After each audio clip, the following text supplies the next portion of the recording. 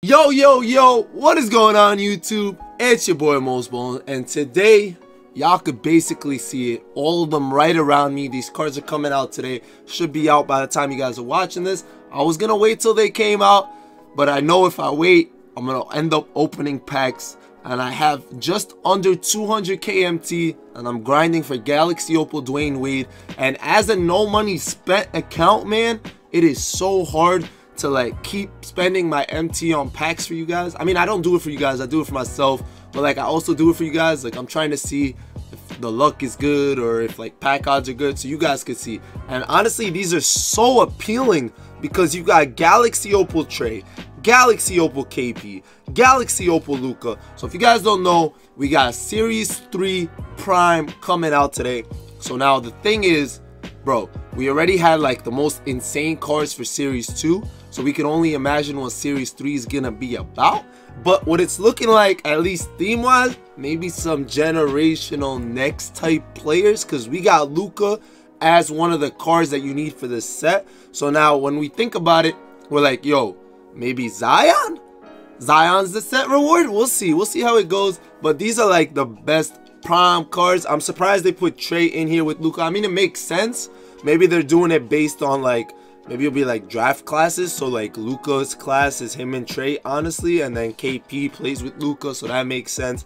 And then the other guys, they usually just throw in random guys we don't really have. Like I've never actually heard of this dude Dino, who's actually a beast. So we're gonna go ahead, look at stats so you guys know what to expect before these cards come out, or when they come out, or whatever the case is. We'll start off with Luka, man. He's the guy, so why not start with him? I'm gonna get off your screen to make it easier for you guys to read, but basically you see everything going on, man. 98 3 ball, man got a 95 mid-range, his free throws good, whatever, none of that matters. You see the 97 ball handling, 94 speed with ball, 98 draw foul, 85 driving dunk. The driving layup is beautiful, great stamina, great hustle, 89 vert, 84 strength. Man's got defense with the 89 steal, 89 perimeter, 92 lateral quickness. Lateral quickness is very important. A lot of people don't realize that, but it's very important. He's got 92 defensive rebounds and an 84 offensive rebound, which is pretty insane as well. If you guys don't know, he's 6'7".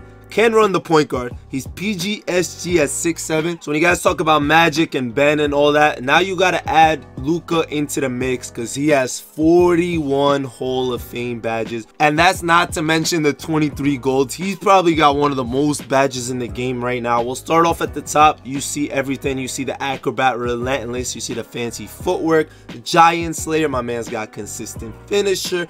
Pro touch. He's even got back down Punisher. He doesn't have Showtime or Lob City finisher, but it's alright. He doesn't have pick and roller, doesn't need that. You look at his shooting, he has Deadeye, clutch, catch and shoot, difficult, hot zone hunter, hot start, quick draw, range extender, of course. This is Luka Magic, baby. Luka Mania. Y'all don't understand how good this card could be with the right person, aka Denver struck out here. You know there's some great people that can really use these cards. So you got flexible volume, dude that's pick and pop corner specialist. You see the playmaking, man, that's where it's at, man. The dimer, Lob City passer, ankle breaker. You see downhill, floor general, handle for days, needle threader, quick first step, stop and go, tight handles, unpluckable. Pretty much any badge you need for playmaking is there. And then you go to defensive, he has clamps, Hall of Fame, he's got pick dodger, he's got really good badges for the most part. He's got pogo stick gold, interceptor gold, intimidator gold. They don't have to be Hall of Fame. He doesn't have rim protector, defensive leader, but pretty much every other badge you would possibly need is there, which is definitely pretty dope. We'll go ahead and look at his teammate KP, who's honestly way better than any of those cards that came out last week, which is crazy. Like those big men in the fan favorites. This dude is 7'3", but just look at these stats, please. 97 mid-range, 97 3-ball. You look at his everything inside scoring, man, obviously amazing, right? Standing dunk 95, driving dunks 80, 86 driving layup, whatever. He has a 79 ball handling, which is crazy. He's got 86 speed, which is crazy. 83 speed with ball, which is crazy. Because honestly, you can put a shoe or a coach or whatever you need, man, and it's over. Got 97 block. His perimeter defense is 79, which is not bad at all. 96 interior defense, crazy. Bro, he's got a 79 lateral quickness, 98 rebounding across the board. You see the hustle, the stamina. None of that stuff really is that important. What matters is the badges, which is 40 and 17. Bro, I don't know where to even begin, but he's got the drop step, put back, pick and roll, lob city finisher. The golds are alright. Contact, of course. He's got fast break finisher, relentless, acrobat for some reason. My man doesn't have giant slayer, thankfully, because what like even is that, right? He's got every shooting badge you can need except steady, which is perfect. Quick draw range, volume flexible. He's got dead eye, which he definitely doesn't need because he's 7'3", but once he goes up against the big guys, it makes sense, whatever. Green machine, clutch, catch, difficult, corner, hot zone, hot start, ice. Bro, I just want to say, I didn't mean he doesn't need that eye. I just, you know what I meant. But whatever. Playmaking, he's got quick first step, bro. 7'3", quick first step and downhill. He's got gold dimer. Thankfully, they didn't give this dude ankle breaker because it would have been over. He doesn't have like your floor general handles or unpluckable or any of that stuff, which is good. He shouldn't. Right? His rebounding defensive badges are insane. Rim protector, pogo, intimidator, pogo stick, post move, rebound chaser. Bro, defensive leader. He only has gold clamps, which I agree with. He has gold interceptor. He's 7'3" though, so you know he's gonna get you steals. Now, before I look at Trae Young, we're gonna look at this Dino guy, man. He's 6'11" center. Bro, DBG already said this guy is just as good as Wilt. So I don't know about all that. So we got to see for ourselves, right? We got a 95 mid-range. He's got a 79 3-ball, which is pretty much similar. 86 ball handling, 92 speed, 88 speed with ball. Bro, what are they doing with these cards? Everything is beautiful. Look at it. There's not even one bad stat besides the three-pointer, and it's not even bad. Dude's got a 90 standing dunk, 92 draw foul, 85 driving dunk, his 88 strength, speed with ball we said 88, 92 speed. He's got an 85 lateral quickness, 80 perimeter, 92 block, 80 steal, 97 offensive, 96 defensive. Honestly, this card has the potential to be one of the best budget centers in the game for sure. 33 Hall of Fame badges. You see everything in the finishing, man. He's got contact, consistent, putback, acrobat, giant slayer, slithery, pro, pick and roll. You guys can see it. I don't want to keep reading. Like I said, I feel repetitive. We'll just go over what he doesn't have, I guess. That'll be easier. But he does have Hall of Fame catch and shoot and pick and pop and difficult. He got gold quick draw with green machine and hot zone. He doesn't have corner specialist, dead eye, blah, blah, blah. All the shooting badges that centers normally don't have, I guess he doesn't have. His playmaking, he has dimer, downhill, and quick first step, unpluckable as well. He's got gold floor general and tight handles, man. He doesn't have ankle breaker handles for days, obviously. He's got rim protector Hall of Fame, intimidator Hall of Fame, box moving, pogo, post move. You got worm and trapper. He's got gold clamps as well, gold brick wall, gold defensive leader, and this card actually does look incredible. I think that's going to be a great budget center. He's going to be really cheap, so I definitely recommend if anyone needs it. We'll go ahead and look at Trae now. I know you guys are here for Trae for sure. So we'll look at Trae's 98 ball handling. We'll look at his 99 3-ball. We'll look at his 97 mid-range. Do I need to say more? What about if I tell you he has a 98 speed, 98 speed with ball, 97 lateral quickness, he's got a 92 steal, 90 defensive rating, 88 perimeter defense.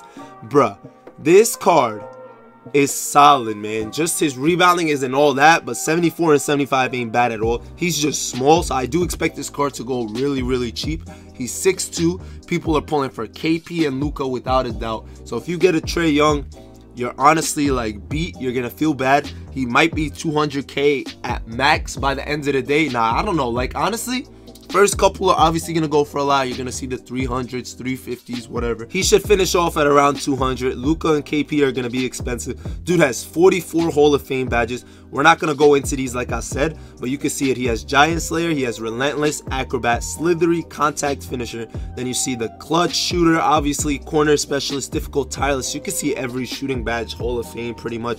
Range Extender, Quick Draw, Volume, Slippery. I'm kind of curious how his jump shot is. I'm kind of excited to see it for sure.